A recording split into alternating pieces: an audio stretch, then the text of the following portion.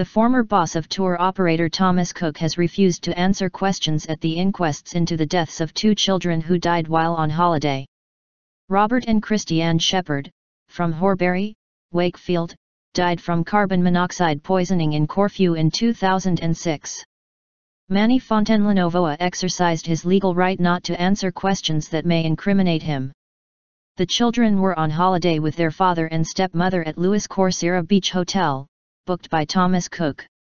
Experts have previously told the inquest how a hot water boiler, which was in an external outhouse, had a number of faults and this was the source of the lethal carbon monoxide. Awful tragedy.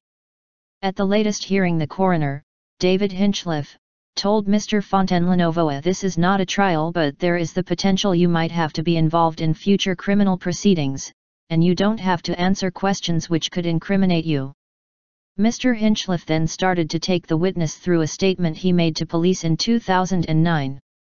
Mr Fontenla-Novoa was asked to confirm that he said, "The deaths of Robert and Christianne Shepherd are very significant events in the company's history as they are the only customers of Thomas Cook to have died from carbon monoxide poisoning.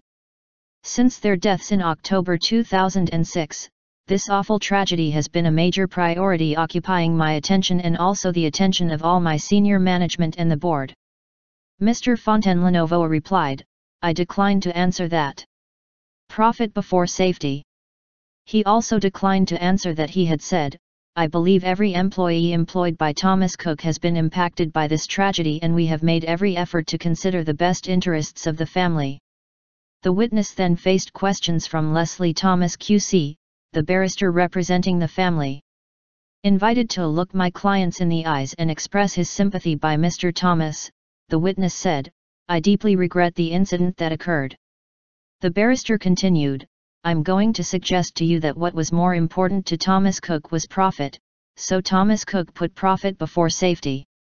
The hearing continues.